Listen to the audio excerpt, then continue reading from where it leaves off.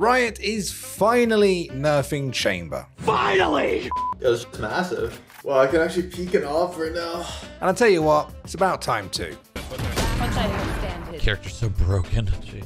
So, what exactly did they change? Well, there's a lot. They've increased Headhunter's spread to try and encourage players to stop spamming body shots at close range. Trademark's range has been restricted and the fire rate of Tour de Force is down by 57.5%. Slow duration and effect for both of those abilities have also been reduced. Rendezvous is down to 1 anchor. It takes longer to weapon equip after teleporting, and if the anchor is destroyed, the ability is disabled for the rest of the round, instead of, just going on cooldown. And of course, the final nail in Chamber's coffin, Rendezvous's range nerf.